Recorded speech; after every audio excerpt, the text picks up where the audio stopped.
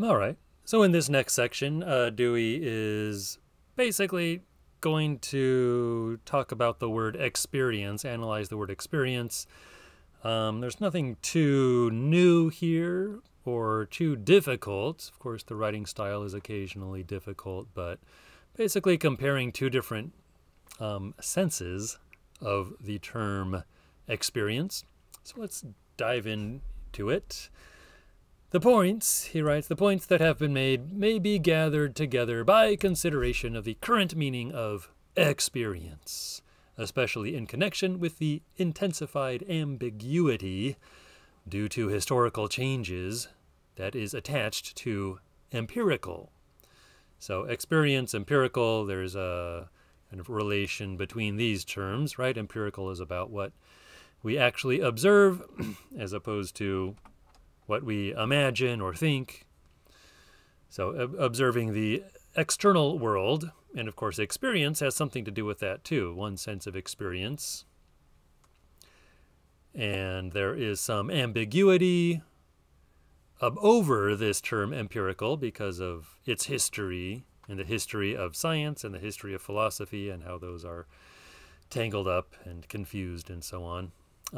So experience, he writes, has a favorable or honorific use, as when it is said that a certain conclusion or theory is experientially verified, right? Verified by our experience, if it seems to be true to what we observe.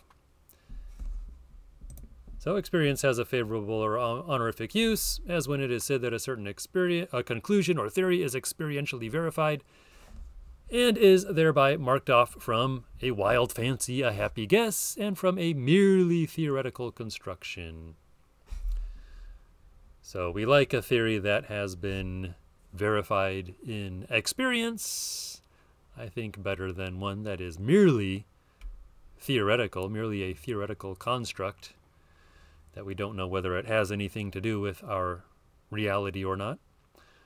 But on the other hand, he writes, on the other hand, because of the influence of psychological epistemology of a subjective private type, experience has been limited to conscious states and processes. So there's this other notion of experience, this other connotation to experience, that it is purely something internal, subjective, right? Different for each person. The contrast of the two meanings is radical. So this contrast between experience as something that can verify a theory, that is something empirical, real in the sense of part of the external world, not just part of our imagination or beliefs, and experience in the sense of something that is just subjective. There's a radical contrast between these two things. When it is said that certain conclusions are experientially or empirically confirmed, a scientist means anything but that they rest upon mental and personal states of mind. Right? When something works out in practice, in experience, that's very different from saying that it's just part of our thought, just a matter of our minds. Again, the word empirical is often set in opposition to the rational, and this opposition adds to the confusion.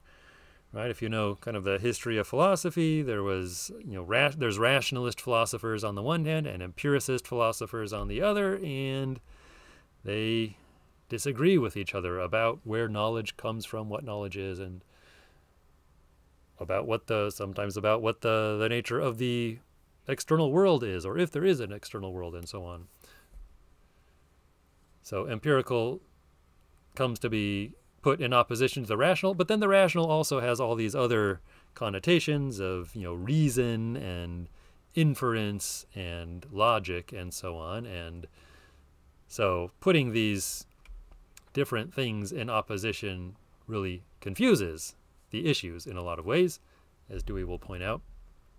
So, yeah, the opposition of the empirical and rational adds to the confusion. The early meaning of empirical limited the application of the word to conclusions that rest upon an accumulation of past experiences to exclusion of insight into principles. So that's the early meaning of empirical. So just what is based upon past experience, not into a priori first principles, not about, so that would be rationalism, the use of basing knowledge on insight into principles rather than upon observation of the world and accumulation of observations.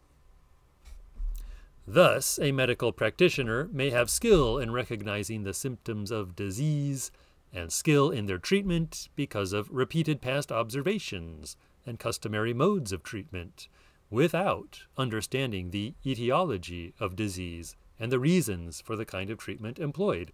So, there's a way in which you can be a competent doctor just from your experience, just based on what you've experienced and observed, without necessarily knowing the history of the diseases, why certain diseases happen in a certain way, or what are the particular causes of this or that disease. You don't necessarily need to know all of that in order to be a competent doctor. Well, of course it would. It helps. The same thing holds of the skills of many mechanics and artisans. Empirical, in this sense, describes an actual fact and is justly distinguished from rational activity, meaning by that word conduct grounded in understanding of principles. So there's many professions maybe where you don't necessarily need to understand all the principles that are guiding your behavior, or many activities where you can get by not understanding the principles, just based on observing what happens, and what results happen from what you do. But it is evident that when a scientific conclusion is said to be empirically established, no such exclusion of rationality or reasoning is intended or involved. Right, that should be straightforward. In science, when we say that something is empirically or experientially verified, that doesn't mean we were not using principles. That doesn't mean we were not being rational or using our reasoning. On the contrary, every conclusion scientifically reached as to matters of fact involves reasoning with and from principles, usually mathematically expressed. Exactly. So, to say then that it is empirically established is to say the opposite of what is said when empirical means only observations and habitual response to what is observed. So in science, in scientific practice, there is no hard line between what is empirical and what is rational. To be empirical is to be rational, to use principles. The conversion of a justifiable distinction between empirical, as defined in terms of the knowledge and action of artisans, and rational, as defined in terms of scientific understanding, into something absolute which sets every mode of experience in opposition to reason and the rational, depends accordingly upon an arbitrary preconception as to what experience and its limits must be. So that's a very long sentence. But he's saying don't, because of your preconceptions, don't make a hard distinction between the empirical and the rational, just because you think experience is a certain sort of thing, is a certain sort of subjective thing maybe, and not, is not necessarily guided by principles or not based on principles. Just don't make this a hard and fast distinction. It's an arbitrary kind of distinction to make. Now, there's many contexts in which observation and theory is another kind of way of making this distinction. Observation and theory are integrally related to each other, and there's nothing really strange about that. Unfortunately, this arbitrary limitation still operates, as in many interpretations of the distinction between, say, temporal and eternal objects, perception and conception, and more generally, matter and form. So those are other distinctions that people make a little bit too hard and rigid between temporal objects such as the kind of objects of perception in our world, eternal objects maybe like concepts or ideas or platonic forms.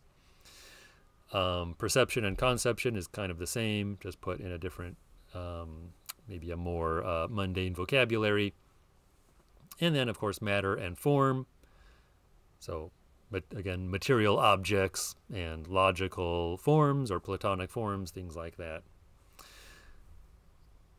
So when we take these things too seriously, we get into trouble, right? And this partly by taking this unnecessary, unfounded, ungrounded sense of experience. You know, this inappropriately, I guess is the right word, inappropriately limited sense of experience, of what experience is. Let me check about where I am. Don't want to. Okay. So bottom of page 44 is where we are. So Dewey goes on. It may be added that the honorific use of experience, when it first appeared, so this honorific use, you know, verification by experience, right? This honorific use of experience, when it first appeared, was undoubtedly overweighted upon the side of observation, as in the case of Bacon and Locke. These were people who privileged observation more than theory, thinking you can build up theory through observation, right? You have enough observation that gives you, in a sense, the theory. I'm simplifying here, but so the idea that experience, when people started thinking seriously about science, like Bacon, the concept of experience was overweighted on the side of observation rather than on the rational, on principles. This overweight is readily accounted for as a historic occurrence, for the classic tradition had degenerated into a form in which it was supposed that beliefs about matters of fact could and should be reached by reasoning alone, save as they were established by authority. So that's this rationalistic tradition, that you can decide matters of fact by appealing to so-called first principles or authority in other cases. Opposition to this extreme view evoked an equally one-sided notion that mere sense perception could satisfactorily determine beliefs about matters of fact.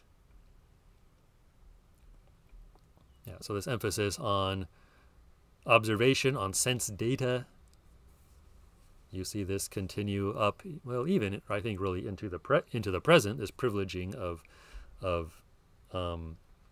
sensation, of perception, of sense data by a particular kind of philosophy.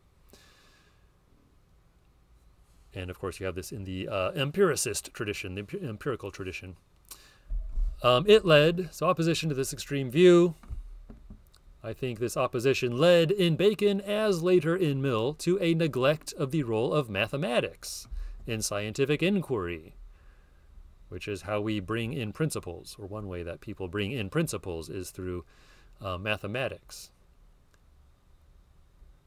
And in Locke, to a pretty sharp division between knowledge of matters of fact and of relations between ideas. So you get in the empirical tradition a pretty sharp division, a rigid bifurcation between facts and ideas. and a neglect of the role of mathematics. The latter, moreover, rested finally, according to him, upon sheer observation. So relations between ideas, for Locke, rested finally upon sheer observation, internal or external. So observation of we might say introspection, right? Observation of the internal world or observation of the external world. The final outcome was a doctrine that reduced experience to sensations as the constituents of all observation, and thought to external associations among these elements, both sensations and associations being supposed to be merely mental or psychical. So this is kind of the classic Lockean doctrine of knowledge, where it's built up out of these primitive sensations, and then you have associations among sensations to give you ideas. All right, but we don't need to go into all of that in too much detail here. It's just one example of what happens when you make too much of a sharp division between the observational and the theoretical, the empirical and the rational, and so on. All right, so the problem, last couple of paragraphs, the problem of the relation between material that is observed and subject matter that is conceived. So observation, conception, right? This division we've been talking about. So the problem of this relation between what is observed and subject matter that is conceived or thought of is a real one, especially in respect to its logical equivalence. So there is, of course, an important problem here, an important issue here between what we observe and what we think and how we use thought and how we make sense of and use what is observed. But the solution of the problem should not be compromised at the outset by a statement of it in terms of a fixed and absolute distinction between the experiential and the rational. So don't let a fixed distinction between the experiential or empirical and the rational confuse the relation of observation and thought. Such a statement of this problem in terms of a fixed and absolute distinction between the experiential and the rational, such a statement implies that there is no logical problem, but a separation absolutely and immediately given. So it kind of gets rid of the problem by saying that there's just these two different realms. One of the mind, one of the world, one of the mental, one of the physical, one of the observed, one of the thought. So you just set up these two different worlds and thereby kind of get rid of the problem of their relation, or pose that problem in a new and very, very, very difficult to solve way. Justification cannot be given at this stage of the discussion for the belief that, in a proper conception of experience, inference, reasoning, and conceptual structures are as experiential as is observation. Let me pause on that sentence. It's important, or on that part of the sentence. So he's not going to justify this right now. Well, the justification will occur throughout the book. But I just want to highlight this sentence where it's kind of giving one of his main theses. So in a proper conception of experience, inference, reasoning, and conceptual structures are as experiential as is observation. Right? So what is rational is experiential. What is experiential can be rational. May not always be rational, but nevertheless, inference, reasoning, and concepts are part of experience. So we're not going to try to justify that right now, but that's an important point. And that the fixed separation between the former and the latter has no warrant beyond an episode in the history of culture. So it's just It's just a historical quirk, kind of. I mean, there's interesting historical reasons for it, but it is a kind of historical quirk that we make this strict distinction between the rational and the empirical. But just because it was there were historical reasons why we made that hard and fast and rigid distinction does not mean that it's actually a good and well-founded distinction. So upon the basis of the naturalistic position here taken, there is a problem which takes the following form. So this is the legitimate problem according to Dewey's position. How does it come about that the development of organic behavior into controlled inquiry brings about the differentiation and cooperation of observational and conceptual operations? So we do in practice have a distinction between conceptual operations and observation, and you can think of, like, at a very advanced stage, you get this distinction between, say, theoretical physics and experimental physics, which is maybe not quite as big of a gulf between them as it might sound like, but nevertheless, you get this kind of what is the word I'm looking for? This labor differentiation between these two kinds of behaviors, between observation and manipulating concepts, manipulating the real world and observing what happens, and manipulating concepts. There is an important difference. Division of labor was the word I was thinking of. There is an important division of labor going on here in inquiry. So how does this come about? That's the interesting question. The discussion of language and linguistic symbols in the following chapter lays the basis for an answer. So we're in the next chapter, after we finish up the next section following this, we're going to be treated to a discussion of language and symbols, and that will give us a way to think about the answer. But it must be repeated that adherence to a tradition that was formed before modern scientific inquiry, including the biological, before modern scientific inquiry and the biological inquiry had arisen or been subjected to independent analysis, should not be permitted to convert a problem that holds for all schools alike into an alleged ready-made solution.